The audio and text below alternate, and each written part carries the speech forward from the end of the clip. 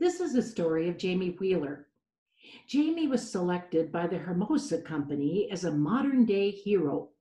Raised on a dairy farm, she's always had a strong work ethic. Early on, she realized that fetal echocardiography, I think I said it right this time, was her passion, and especially working with women with high risk pregnancies. She knew she had to take the risk during the pandemic to continue to work so she could utilize her sonographic skills to ensure healthy deliveries. She must go to work because babies in utero can't be put on hold. So, Jamie, we salute you as a modern day hero. Well, thank you. And thank you for having me on here and being for me to be able to share my story. Well, Jamie, we're so happy you could join us on Coping in Crisis. Now, you discovered in high school that this field was your passion. What brought you to that conclusion? So growing up, I always had a fascination with fields that involved science and more so biology. So the medical field, as I was getting older, was always something that I was drawn to. And it wasn't until I was in high school, I had a family friend who was also a sonographer, and she made the offer of me being able to shadow her one day at work. Um, and so I decided to kind of get a glimpse of what this career entailed. And I remember the first patient that we saw that day, who was a pregnant woman who came in for a routine ultrasound, and just being in complete, just that feeling of being in complete awe, and having just this very passionate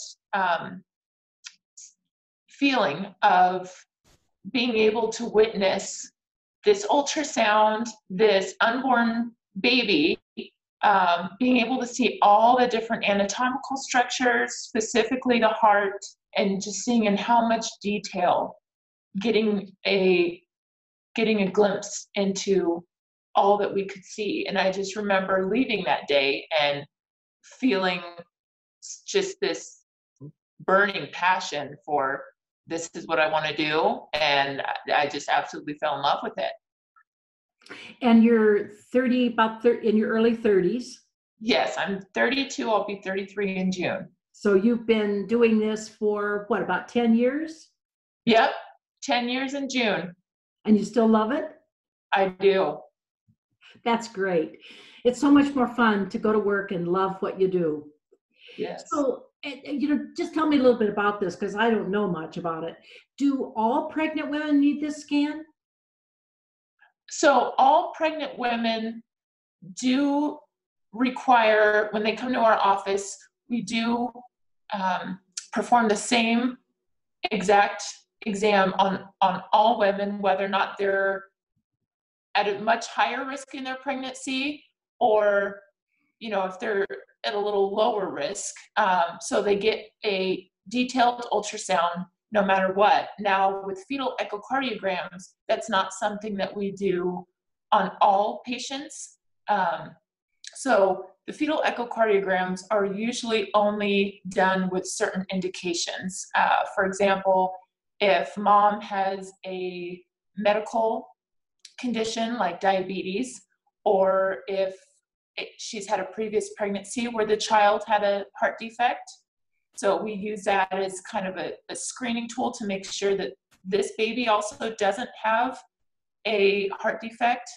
Another reason why we might do a fetal echocardiogram is in a previous ultrasound, if we detected one ourselves, then it's something that we always follow up with once the baby gets a little bit older, because usually the best time to look at baby's heart is anytime between about 22 and 24 weeks. So that's kind of the sweet spot, if you will, of being able to see the heart in the best way, when the heart's a little bit bigger. And so that kind of allows us to monitor baby's heart at that point. That's interesting. You probably had some scary times, have you? I have, definitely. Can you think of some so we have a better understanding really of what you do? What are some of the scariest times you had? So I would say one of the scariest times, and this unfortunately was within my first year of doing ultrasound, and I had a patient that she was pregnant with twins, and she was about a month out from delivering. And so this situation is kind of a combination of scary and just emotionally difficult. Scary because as a sonographer, you're put in a very tricky situation when dealing with patients, and especially when there's something that we come across that's abnormal. So it's a very tricky situation because we're not at liberty to talk with the patient and to tell them the diagnosis of what it is that we may see. So we have to be very careful of what we're allowed to say and what we're not. But in this certain situation, this patient was, like I said, about a month out from delivery, and it's a patient that we had been following because she was pregnant with twins, and one of the babies had passed away in the womb, and she had no idea. And so that was one of the hardest situations. And like I said, I was, new to the whole scene of beginning my ultrasound career. And so being put in this position of trying to figure out how I was going to proceed throughout the exam by doing the things that I needed to do, getting the images that I needed to get for the doctor, and just navigating throughout that entire exam without being able to tell anything to the mother. My face gives me away a good part of the time. It would be so hard to keep that poker face, when you're seeing something like this and not to go, oh, or make a face or have some kind of expression. And obviously you just can't. Doctor's the one to tell, right? Yes. Well, it's scary. It really is, and that's an aspect of my job that never gets any easier, and I would say would be the least favorite part of my job. So you've been working long hours in really tight quarters to scan and diagnose or monitor any problem in pregnant women. What's this been like during the pandemic? So it has definitely been nerve-wracking because as I'm doing the exams, the physical distance between my patients and I we're less than a foot apart, because as I'm sitting in my chair and where the patient's laying on the bed, for the majority of the exams that I do, we're physically touching. And also the majority of the ultrasound exam time that I'm actually in the room with the patient is at the least about an hour, if sometimes up to 2 hours, because they can be very lengthy exams. So it's something that in knowing what those circumstances are, that I need to be in order to do my job and do it effectively, is just trying our best and trying my best to take all the precautions that I can to not only protect the patient, but protect myself as well. What's your biggest worry or fear during this pandemic? I would say my biggest worry is probably just the fact that this is so unknown, of finding a solution for this virus and not knowing when that solution is going to happen. The other biggest thing that's been a fear of mine is seeing how this virus can manifest so differently from person to person. You know, where you could have somebody that's showing all the symptoms to somebody that is completely asymptomatic, showing nothing at all. So you have to treat every case like there's a potential risk. And you don't have a lot of people doing your job in the office, do you? Correct. So as of right now, I'm the only sonographer at the clinic.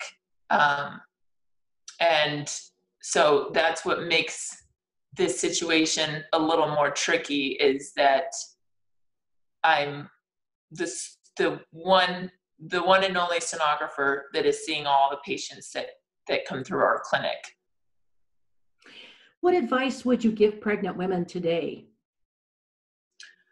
I would give them the advice of making sure that they take all of the utmost care and precaution in protecting themselves by wearing, you know, in the midst of this virus, of wearing the proper, you know, safe equipment, whether it's gloves or masks, and to help to let them be in a situation that would avoid putting them at an increased risk to contract the virus. To just make sure that they're putting their health and the health of their baby as their top priority, and doing everything that they can to make sure that they're minimizing that risk. You see other care workers around you all the time, don't you? I mean, you work with a lot of people that have Yes. the protective gear and do all those things. What would you say to health workers today? So first and foremost, I would want to say thank you to them, to my fellow healthcare workers, that in the midst of what's happening in our world, and while we're being ordered while the rest of the world is being ordered to stay at home and stay safe, that they're able to step up and put themselves in the front lines of taking care of the most vulnerable people in our society. So I would want to thank them for that selflessness of showing up to work every day. And you can probably tell they're scared too, aren't they? Oh yes, especially, you know, healthcare workers that have families at home and small children, and have that fear of passing that to their loved ones when they go home. That would be very frightening, very frightening. Well, I am so glad you've been able to follow your passion. You know, we will get through this, as we've said before, and go on to the other side. But thanks to people like you that say, well, I'm sorry, but I can't stay home. I've got babies to take care of, even though they're not born yet. You know, it's my job to see that they get born as healthy as they possibly can. And they have you to thank for that. So thank you so much. And congratulations on becoming a modern day hero. Well, thank you, Nan. I appreciate it so much. It means more than you know.